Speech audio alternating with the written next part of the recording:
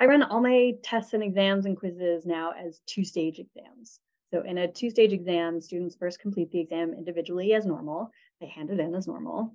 But then I hand out new copies of the exam, sometimes exactly the same. Sometimes I'll put multiple choice options in place of some of the free response pieces.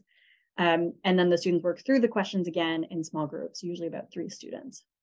It's an incredible application of Think, Pair, Share. Students have each had the time to think very deeply about each of the questions and are ready to share their ideas and to hear the ideas of other students.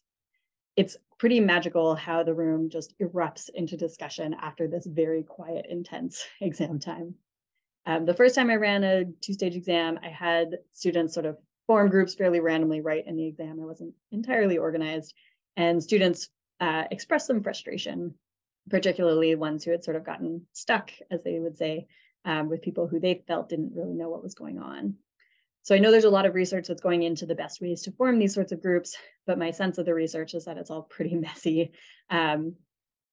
So the next time I had consistent groups for multiple aspects of the course. So they had a number of projects, we had lots of in-class activities. So I just sort of formed cohesive groups that would last the whole semester. So they used those same groups for the exam, which seemed to have worked pretty well.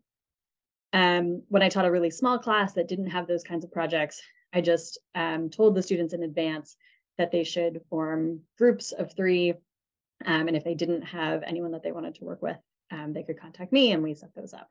So in that case, they sort of had a chance to find people, work together with them in class or outside of class, just to get a sense of how they work together. And that seemed to work pretty well. After the exam, students generally feel better than if we had just done the individual part, though a number of students talked to me most recently about how it felt a bit weird to know exactly what they got wrong right away.